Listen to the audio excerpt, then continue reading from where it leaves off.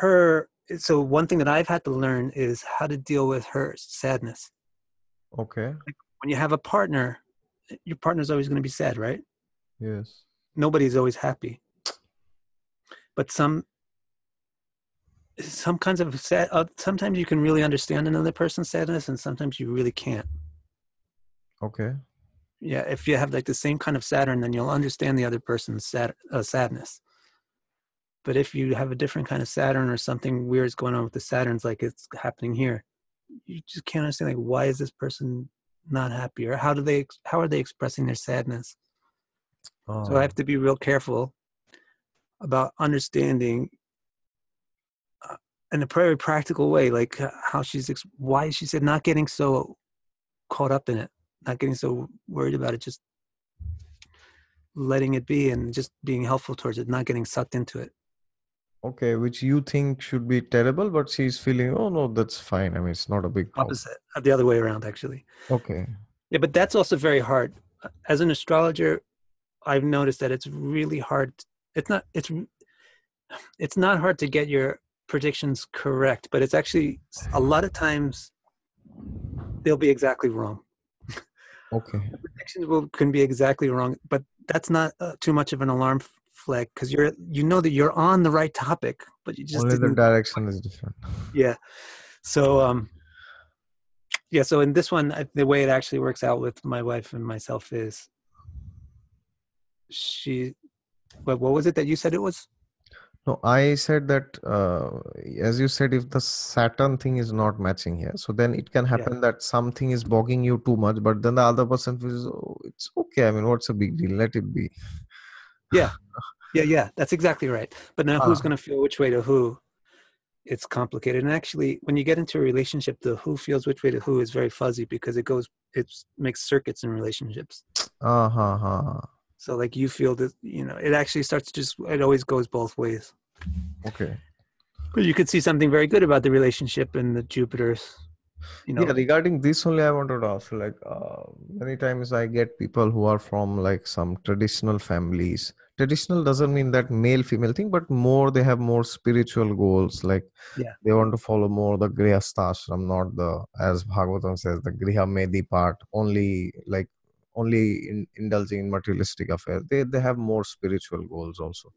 So in those areas, my eye goes to this thing, like it's this 84%. So in that, Yeah. like, for in those cases, like, I get many women also who tell me that, oh, I want a husband who is spiritual or something like that. So do you think in those lines this part is more important? Yeah, this would be a great marriage for someone like that. Like Ah. a woman that wanted their husband to be able to teach them, coach them, guide them, Mm. and especially this is to the ascendant, so it would be like in a very practical way, like just help them with life in a practical way, and Mhm. with wisdom.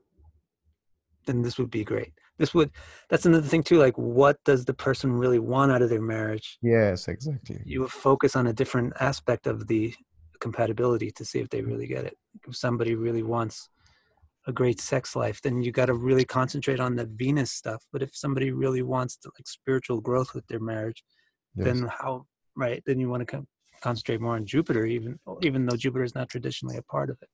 Yeah, so in this one question which always bogs me, I want to ask you. So suppose somebody is born in 1 year only, both the people. And suppose both of them have Jupiter in Taurus or Libra, which is not a very great sign for Jupiter. I mean, ignoring the rest of the chart, I'm saying.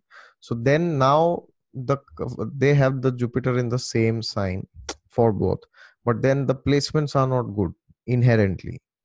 So then, what do you suggest on those lines? It's okay. This is the thing that what I was trying to say before about how it's not arithmetic, like it's not 1 - 2 = 1. Mm-hmm.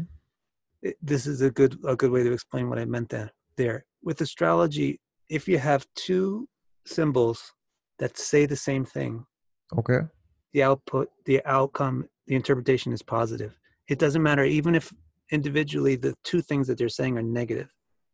Two negatives make a positive, like in math, like in Okay. arithmetic. What is it called? Multiplication. Mm-hmm. I think so. So you. like for example, if I have a Jupiter that has a particular like affliction, Okay. and my wife has the same affliction to her Jupiter, Okay.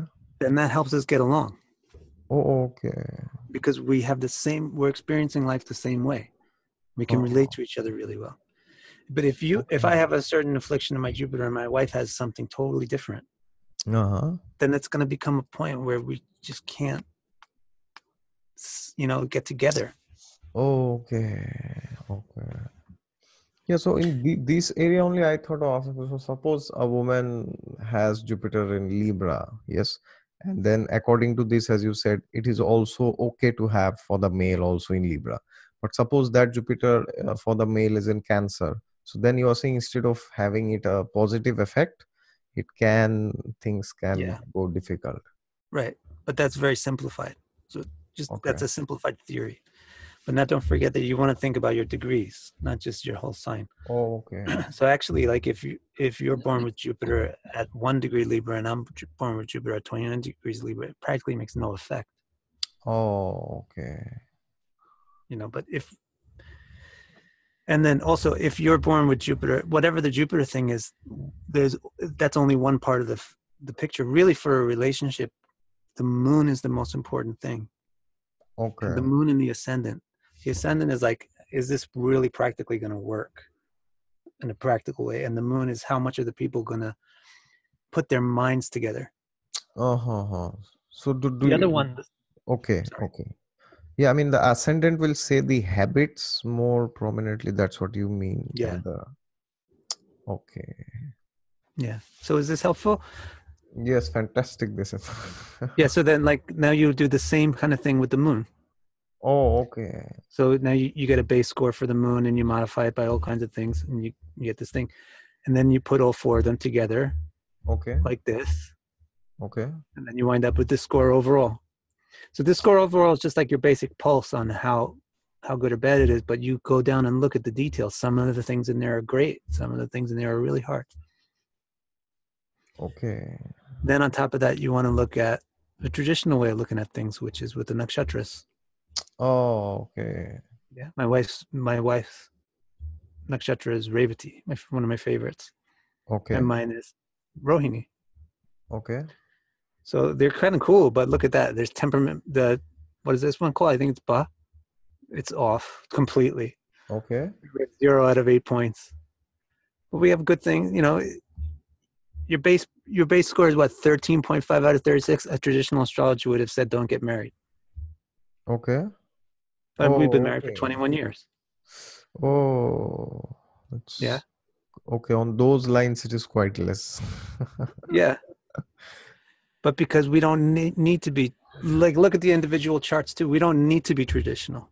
I have Mm-hmm. a lot of Jupiter and Rahu. I have Okay. Jupiter in Libra, and I have a lot of Rahu in my chart, and a lot of Jupiter in her chart. She has lots of Rahu. We don't have to be traditional about the thing. Okay. And then, of course, there's a Kuja dosha, which is consideration too. Yeah, We have, regarding this, I wanted to ask you, how do you how much weight or what do you think on this? Like, because most of the people I see their charts, they are Mangliks, because if you take Mars in 12th, first, second, fourth, seventh, eighth, then I mean yeah, half of the public literally they right, are right, Manglik. right. So, what's the fundamental thing about the Mars problem, right? That would be a good little translation of Kuja dosh. The Yes. Mars problem, the fundamental thing is, well, Mars is the bachelor. Oh, Mars is an unmarried, independent, free man, adventurous oh, free man. oh, okay, So to put Mars in contact with the seventh house or the second house okay, represents a clash of your symbols, because the seventh house is about partnerships. The second house is about partnerships, and Mars is not the partnership former. Mars is the soloist. ah, So what you get, the Mars problem or Kuja dosh is talking about how independence interferes with partnerships. okay, If you get two people that are very, very independent, they'll be able to make a good partnership. oh, That's why the classic remedy for a Kuja dosha chart is to marry a person with Kuja dosha. Okay. right? Okay. So if you get two people who have the same kind of feeling, like I like a lot of space in my relationships. I don't want somebody right on my back. Maybe I could get married and see my wife once a week or something. Oh, We live in different houses, but we love each other, or whatever. We have okay. totally different schedules and we're both dedicated to our careers, but we have a great marriage. We have so much fun whenever we're together. That's Mm-hmm. kind of like a positive Kuja dosha, where both of the people will have this strong influence of Mars and independence, but they got together, so they understand each other, and they nothing seems weird to the other one. The real problem with Kuja dosha comes where one person has it and the other person doesn't. Oh, okay. So that's going to mean one person doesn't really relate to like making you a part of me and me a part of you, and everything is shared. But the Yeah. one partner is like that. It's like, what do you mean? I want my separate space. But the other partner is like, why do you want your separate space? Don't you love me? So, Okay. because that's where it's a clash. So, if you have one person with a lot of connection between Mars and the seventh house, Okay. especially, and the other person with a very little connection between Mars and the seventh house, it's one of these extra things that you have to consider on top of all this other stuff. Even if there's a great compatibility, this is going to be an issue Oh, that the person is not going to, one person is going to feel like the other person is not partnering. They're maintaining their independence. They're maintaining their separate bank account and whatever. They're maintaining their okay. separate life from me. Bank account also. Like I've seen a lot of couples that they have like separate bank accounts. Like the husband and the wife have separate bank accounts, and the wife Yes. doesn't know what's in the husband's. The husband doesn't know what's in the wife's. But True. sometimes they're like, yeah, why is that weird? That's totally normal, Okay. because they both have strong Mars, so they both feel totally comfortable like living like that. So they have a Okay. compatible relationship because they're both independent. But where one is thinking, why is my husband hiding his money from, one doesn't have that sense of Mars, Okay.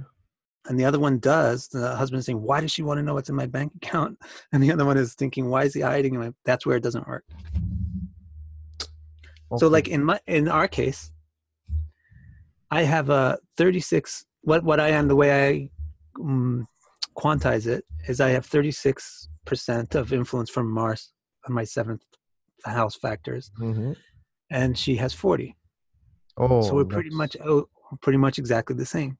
So that's why Mm. it comes out to a very high score in terms of how well we are on this Mars issue. But if I had Oh, 0 and she had 100, then we would have 0 Mars compatibility. It would be really, really bad. okay. So to quantify the Kuja dosha thing is a formula that I developed to quantify it, to be able to put it into numbers. It's based on, you Oh, want to do the Sputa Drishti, the degree specific, like just the basic thing that you learn first is if Mars is in such and such houses, right? So the yes. reasons is, if Mars is in such and such house, then there's Kuja dosha. It's because then Mars can influence the seventh or maybe the second, Yes. Yes. either by being there or by aspecting it. So then don't you, that's just a shorthand description of it. Now actually calculate the aspect and calculate the Okay. how much of an aspect is there from Mars to this seventh house, Okay. Okay. how, and the seventh lord into Venus. Average those things Mm. all together and you'll get a number that tells you how much Kuja dosha there is. Not just whether Oh, you have it or not, but how much of it is there. okay. Okay. And then you can compare it with how much another person has. Okay, so in these lines, I wanted to ask you, like, there are many people who say that among the positions of Manglik, that the position of Mars in 12th house is considered a very, very difficult one, because the eighth aspect falls to the seventh house. Right. And 12th house also deals with psychological things and sleep and all those things. So, 12th house Mars. So, I mean, suppose this effect you are taking. So, this is like for any placement of Mars, you take this effect. Look, for example, Mars from fourth aspects the seventh with some 40% aspect, or do you give weightage to that if it is in a particular house, then the aspect is more prominent? Do you see that like that? Mars from fourth aspect seventh, 100%, isn't it? No, 100%. what I'm saying is, do you Yeah. see like this effect of aspects, do you see it the same way from every house, the fourth aspect, seventh aspect, and the eighth aspect? Yeah. Or Okay, I understand your question, I think. haha. So one part of your question was you're bringing up that people say the 12th house from Mars is pretty significant. The reason for that is Mars has this specialty. Mars has got like this big sword that he's carrying. So he slices this big area of space with his drishti. Ah, Other planets just have this like spear, they just poke at an area of space. okay. But Mars has got this like slash effect.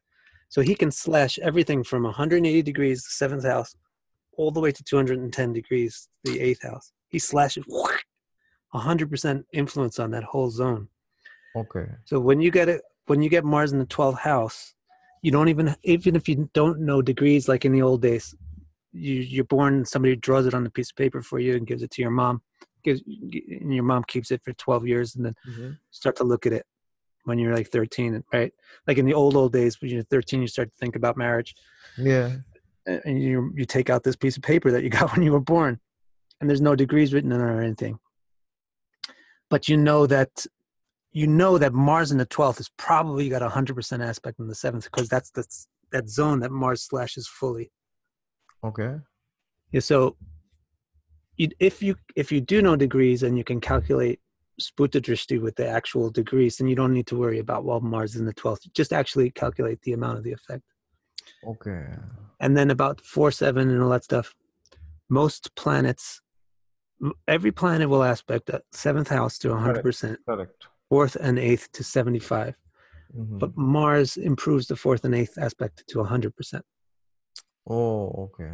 That's why it Yeah. gets that whole slash from 7 to 8. So Mars aspect to the 4th is 100%. Okay.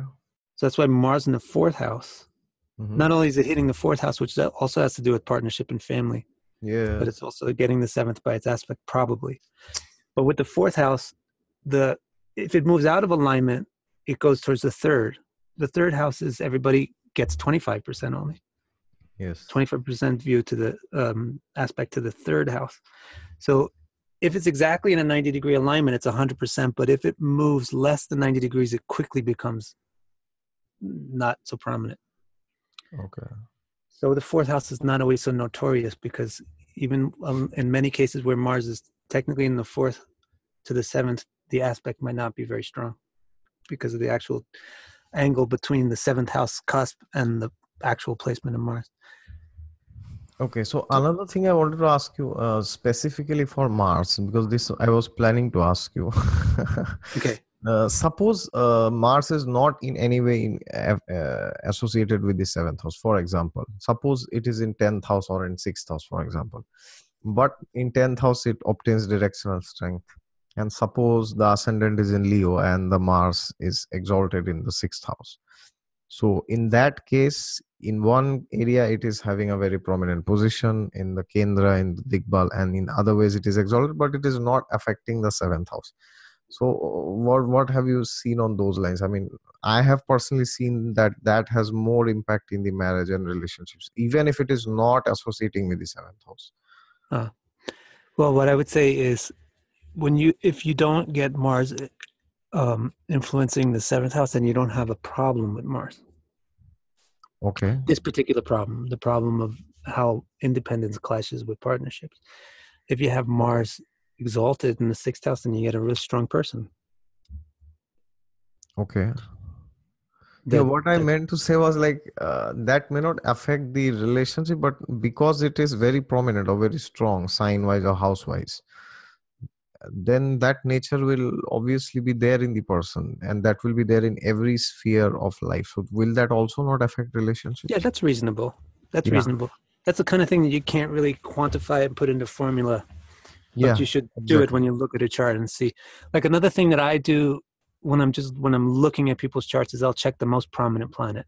Oh, You know how you were saying the Graham, if the planets are, if the ascendant lords are friendly, what I yes. would say is even more important is if you can calculate the most prominent planet in the chart and then see Oh. if they're friendly to each other. Ah. Yeah. So if a person, or just see what's the nature of this person by their most prominent planet. This guy's got a really prominent Mars. Mm-hmm. and this other person doesn't. They have a very prominent Venus.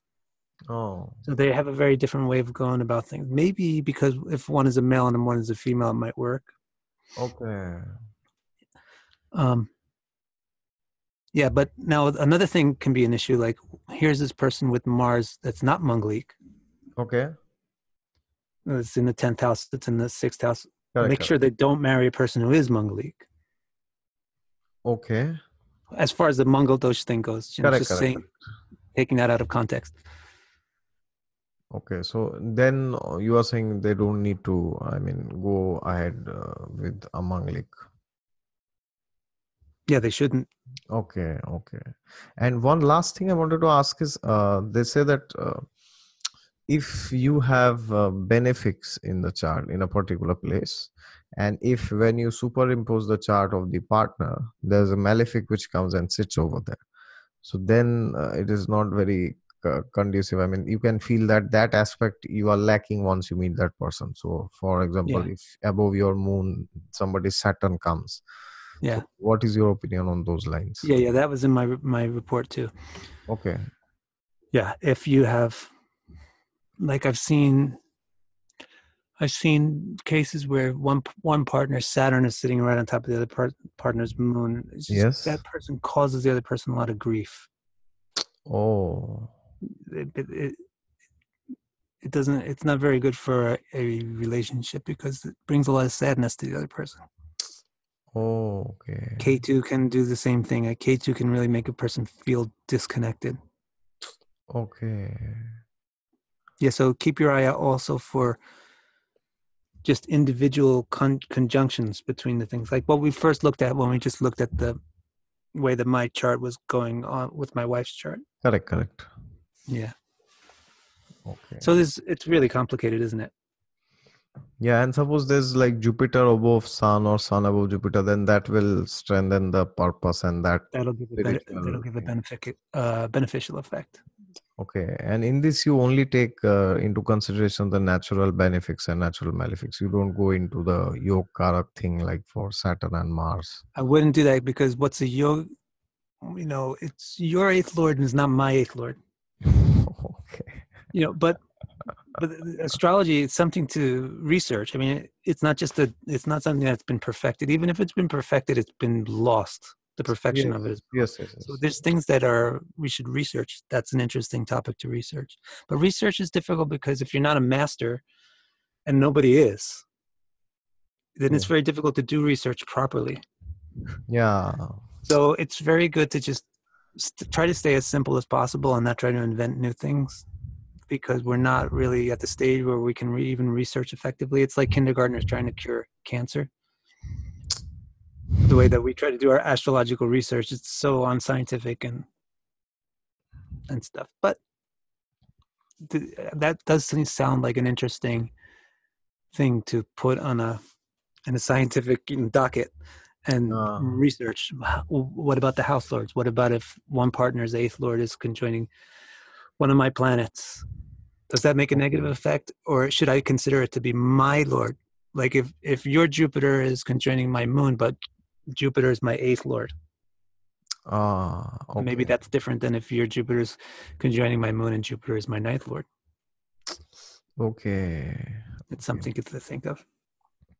So it's real complicated. So Yeah. basically, it goes back to, first of all, do you like each other? First, check that out. You know, Yeah, and I have personally noticed, I mean, even with friends or seniors or juniors or equals, or whoever you call them as, I have seen that wherever I have benefics in the chart, the moment they have another benefic there, it goes like bang on. yeah, And sometimes it happens that you like somebody very much, but the other person doesn't like you. right, That can happen because, I mean, in their chart, there's one benefic where one of your malefics is going and sitting.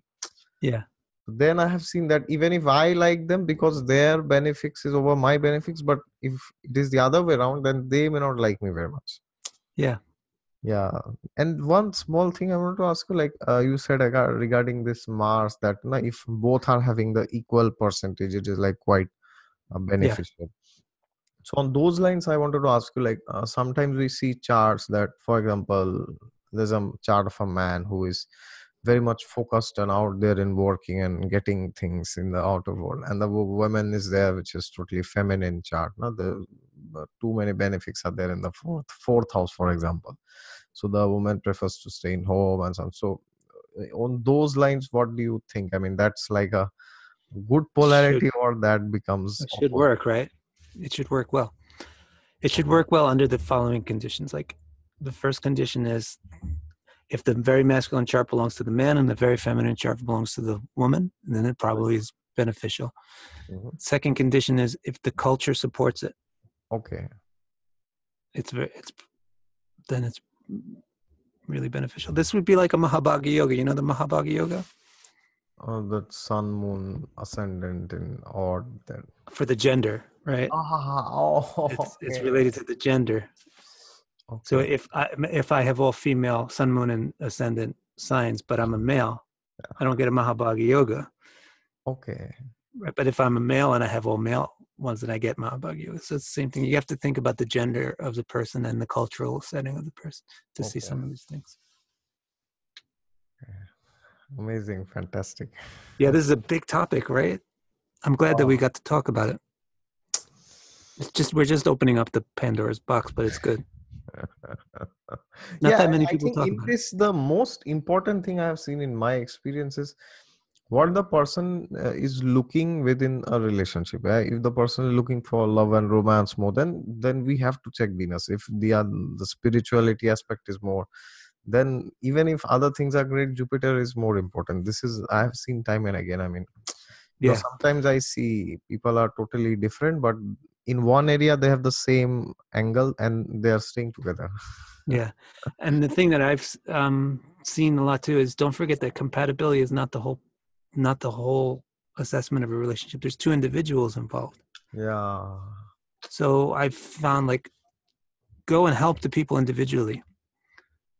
Like the one partner will have a certain problem. You've got to look at their chart and help them Okay. deal with that problem. Like look at this relationship things that are indicated from their individual chart, and then go look at the partners and help that person individually, and then use the compatibility chart for how they go together.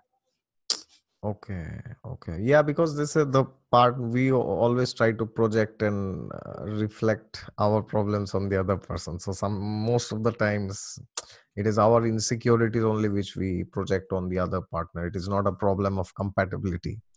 Yeah, As that's what I always say to people who are going to have a love marriage or who are into a relationship. So sometimes they will ask me, and maybe to you also, oh, things are not going that great. Do you think we will stay together? Na? Can you check the palms of both of us and say that will we be having a relationship later or not? I mean, lifelong. So then I tell them that, see, the very fact that you have got into a relationship or you are planning to get married also, that itself is a very big factor that you are quite compatible enough. So I don't think you have to go to an astrologer to ask that, will we stay together or not? Okay. But hmm. if that question is coming, that is because of some of your own weaknesses which is there, or maybe your goals are different as this, and even if your compatibility is good. So that has to be sorted out yourself. You can an astrologer cannot help you much on those lines because you are already compatible. Otherwise it can't happen that, oh, you are loving each other and you are planning to get married now. So that Yeah, can't happen. yeah, So that's really good. I like that advice. Yeah, I've also found that too. That sometimes I get people that are doing the matchmaking thing, yeah. and so like sometimes I'll get like a batch of like 10 compatibility report requests from the same person. So Okay. sometimes you'll see like really low scores in those because the person has no idea who they're checking with. But for the Okay. most part, for the most part, you very rarely see a really low score Okay. because the person wouldn't even be concerned enough to check a compatibility reading if they didn't already know that there's pretty good compatibility because they already feel interested in the person. Yes, yes. If you So, like meet you the said, first time and there's really little there's not that much for a marriage. Actually, for a marriage, the more information you have, the better. okay, Actually, so like it's good to get a compatibility reading, but I don't think people should use a compatibility reading to say should we get married or not. okay, You should use your own judgment for that. Yes, and for things like will the marriage work or not in a long run, I think more than compatibility, I mean, that obviously has the weightage. It is more important to see like things related, like the sun, for example, because that will show that are you is both the partners, not they are willing to cross through the challenges and go, and not that Saturn thing persevere on sun Yeah. stick to something. So if those things are only not there in the chart, even if you have 1000% compatibility, Yeah. it will never work. You cannot stay with anybody, in fact. Yeah. So those things are also very important, I think, Or seeing you've the seen, chart. I've seen couples or know of couples that are infidel. They're not faithful to each other, but they stay together. Oh. So there's like a high compatibility that's keeping them glued together, but their individual charts have low staying, low sun power, low staying power. There's so Oh. many interesting possible combinations and Yes, permutations. because I have seen so many charts. I mean, they're not having much commitment, but they have a very strong that sense of commitment. So if that is there, then they're like the okay, whatever is there in the karma, let us take it because there's no use of Yeah, swapping the partner because the karma will stay the same. right. Anyways, thank you very Okay. much. Thank you Thank so you much. so much. It has I been a look forward to very, seeing you very, again. very enlightening session. Thank you very much. I hope. Thank you. And whoever wants a consultation from you, they can always go to your website and the link, I will pin it in the description. So we'll have Yeah. back again to speak on something else.